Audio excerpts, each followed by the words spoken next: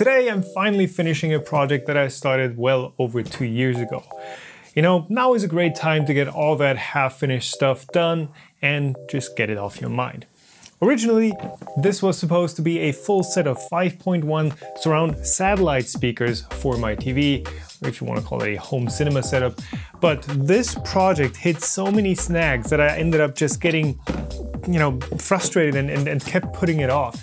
But I think looking back, each of those snags was actually a chance to learn something and to do it better next time. So what I'm going to do is to first show you the perfect world influencer edit of the process where everything just goes perfectly smoothly on the first try. If that's all that you want to see, that's fine. But after that, I'm going to go through all the learning opportunities that I ran into and show you what I did about them.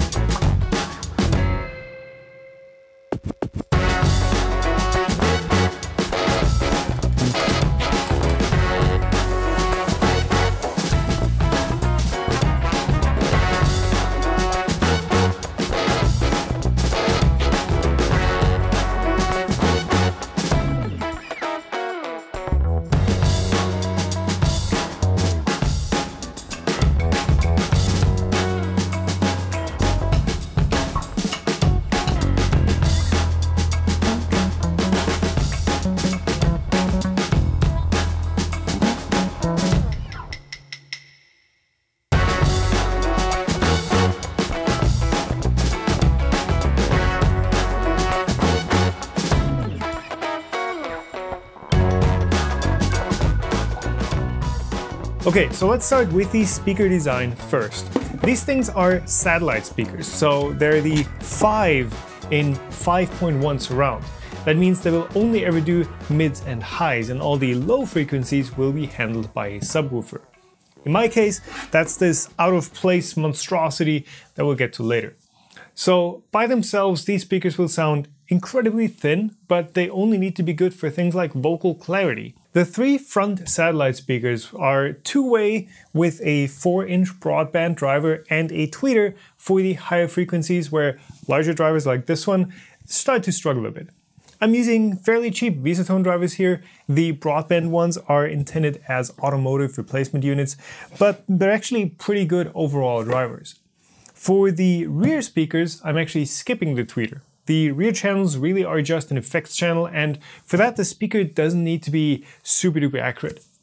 I'm using a less powerful and a cheaper driver here, but on the flip side it's a bit better at handling high frequencies without that extra tweeter. One more thing we need for the front speakers is a crossover, which will make sure the tweeter doesn't get destroyed by the low frequency components intended for the mid-range driver, and that broadband mid-range driver isn't responsible for also reproducing the crisp high frequencies.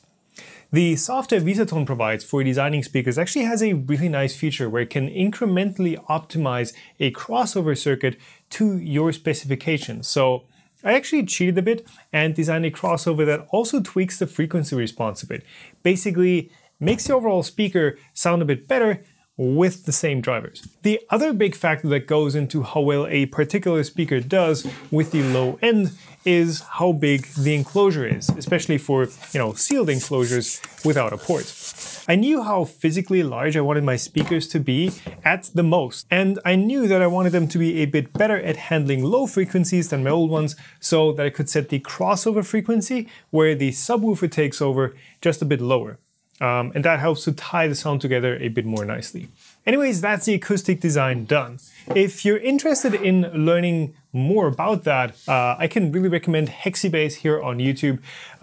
He really understands this stuff a lot better than I do, and also does a great job of explaining it. And of course, he also does some pretty nice 3D printed speakers. Okay, so the rest to this design really just boils down to making a box. A rather complicated box though. So we need the box, or more accurately the enclosure, to do a few things. First, it needs to look good. It's always going to be in view.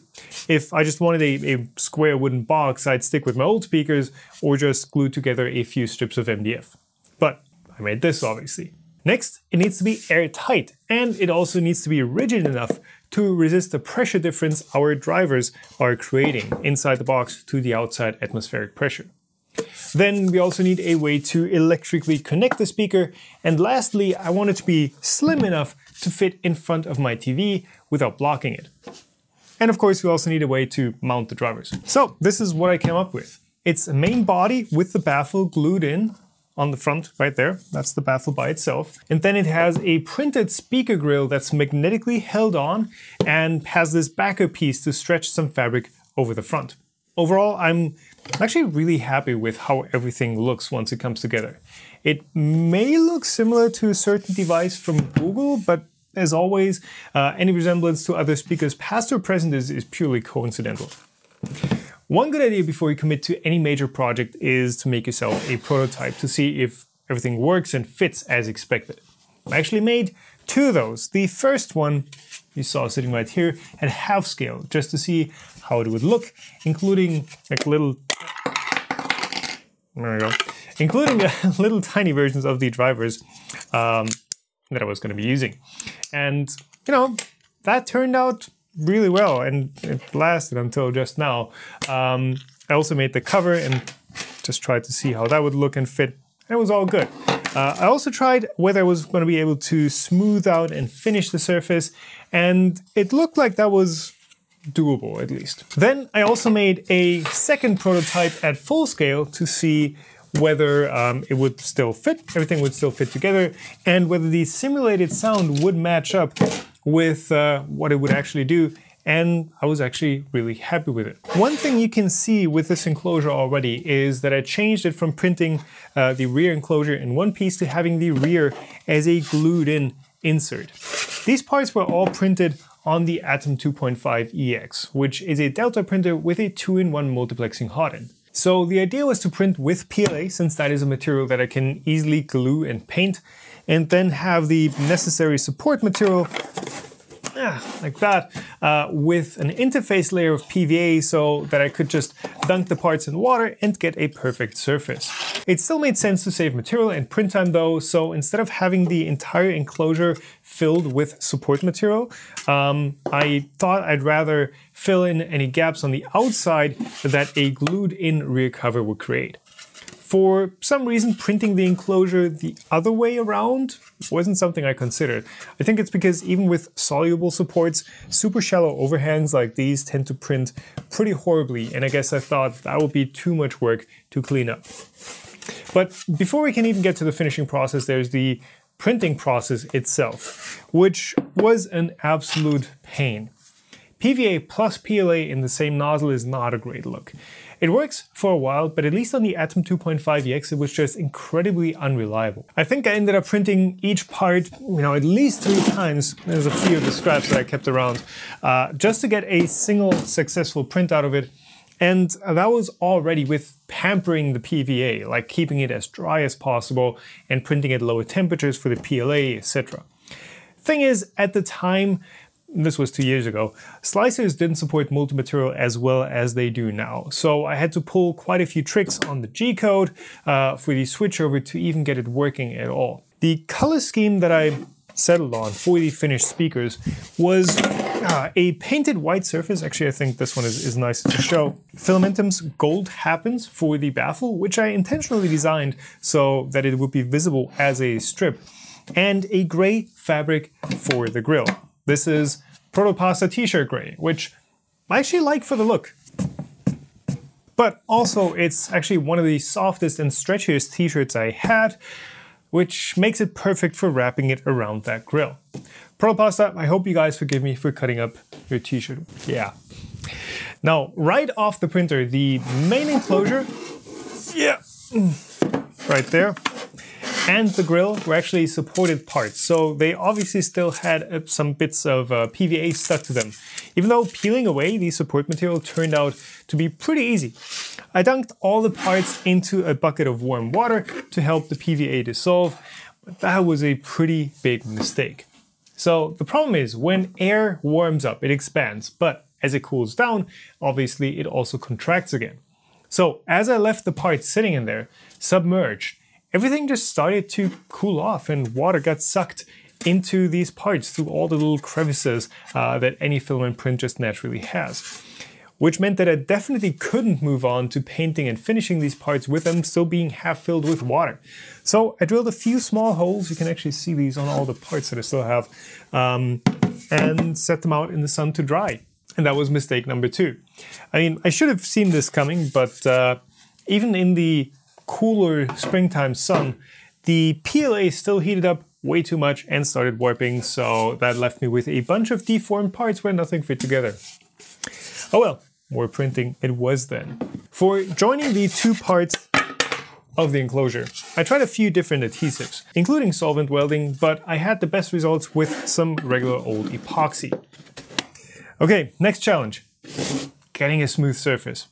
The rear body is supposed to look like it's a single continuous surface, so I had to do some fillering and some sanding before I could even paint it. What I ended up liking the most was this green 1K nitrous filler, which dries quickly and was really easy to sand. I also tried 2K automotive filler, which wasn't as easy to apply, as well as 2K epoxy filler primer that's usually used for spraying on, but just like the epoxy resin itself, it actually ends up quite hard and then takes a lot of effort to sand smooth. I also thought I had bought a bunch of filler primer in cans, but actually the stuff I got was only primer, so without the filler part. With that, it was really hard to get a good coat onto the parts that would hide layer lines and flaws.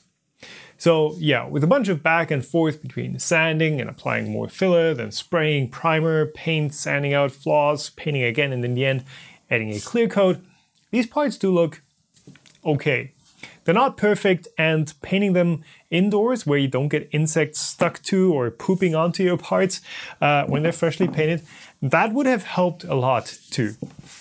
So even getting that far to having a bunch of raw parts had been a huge pile of frustration, and I just needed a break from the project. But that break ended up being 2 years long. You know how that goes. But thankfully, all that was left to do was to assemble everything. And here's where it got really hairy. Nothing fit together. Well, a few things did, but for example, the speaker grill just did not match up with the body and the baffle, and it still doesn't. Like, it still looks off. It almost looked like they didn't even have the same basic geometry, the same basic shape. And it's the same with the grill and that inside clamping part where it looks like the 2 top indents for the magnets are way closer together than the bottom ones. But I knew that everything should fit. After all, it was modeled to match up perfectly and it was all sliced with the same profiles and all. But then it dawned on me. These parts were all printed on the Atom, which is a Delta printer. So what happens when a Delta printer is not perfectly calibrated is that, some dimensions may just look fine if you print, for example, a simple test stick, but parts will be distorted in a really weird way. Here's what the print envelope looks like for a Delta. Now, if it's miscalibrated, here's what I believe happens to that geometry. And if you try to print something rectangular, each corner of that rectangle is going to get distorted differently. So some parts actually fit together well because they were printed in the same orientation, but others just did not match up because they were printed flat with different sides facing up on the printer, or they were even just rotated on the bit. I think that exact issue with fitment was what, put the final nail in the coffin to make me shelve this project back then. But okay, I definitely didn't want to reprint everything, and because I had rearranged my living room in the meantime, and I'm also thinking about building some floor standing speakers instead of the left and right satellite speakers, and also getting rid of the subwoofer, I only needed one of those front speakers and the 2 rear surround units. So I went ahead and built them as best as I could. I still had my translucent prototype assembled and started by grabbing the crossover and tweeter from that one. The paper cone in the broadband speaker got a bit dinged up, so I grabbed a new one. These are only a few bucks, and I can always use the old one in a fun project where that damage doesn't really matter. The baffles for the center and rear speakers each got a pair of alignment pins glued in, as well as 4 magnets to hold the speaker grill in place. Gluing in magnets is actually surprisingly tricky. I've had cases where the magnet one hole over would pull out another one out of its recess. But with those in place, I could mount the drivers, hook up the crossover, connectors and drivers, and glue the gold baffles into the white enclosures. I used gap filling superglue here. Epoxy would also work really well and maybe fill any gaps even better. So at that point, the speakers are actually fully functional. So I gave them a quick test and they sounded as expected, but not finished yet. Now, the cloth covering actually turned out to be my favorite part of all of this. I think it turned out really well, but the process also wasn't hard at all. To start, I cut the fabric to rough size, then wrapped it around the grill and pulled it through the backer piece. Then I'd slightly stretch the fabric in one direction and tack it down with some thin superglue on one edge, and after making sure the fabric's pattern was looking good on the front, I could also tack the opposite edge. The corners need a bit of tucking, but at this point the backer piece actually holds the fabric in place enough so that you can work it until it looks good without it sliding back out. And some superglue all around fixes it in place permanently. The only tricky bit here is not using too much superglue, because if you glob on too much, it will soak into the visible area and leave a hard stain. I did that on one spot. I'm actually having trouble finding that. I think it's around here somewhere. But yeah, as you can see, the fabric does hide that pretty well. It's important to use thin, fresh superglue for this because it needs to seep through the fabric and bond both the fabric to the main grill and to the backer frame. But yeah, overall, this is a really neat technique that's super easy to do and just adds a lot of warmth and appeal to any 3D printed part, I think. This does look good, right? But back to the speakers. With the grills on, these are now done. So how do they look and how do they sound? Let's start with looks. Here's what a left, center, and right speaker would look like, and I think that's actually not too bad. Like I said though, I think I'll go with floor standing speakers to the left and right here. So for now, I'll only have that one center speaker, and that unfortunately looks kind of lost. In the future, I might build a soundbar style center speaker instead.